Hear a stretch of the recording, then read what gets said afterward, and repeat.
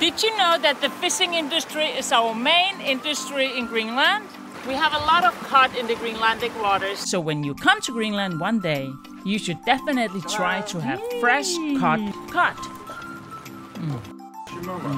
We normally prepare the cod by frying it, boiling it, or drying it. Today I boiled the cod for dinner with onion, salt and pepper, and homegrown potatoes from our own garden.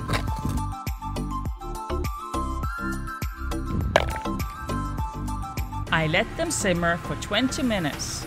I also prepared the stomach and liver and ate the liver on top of rugbrød. So today we are 100% self-providing.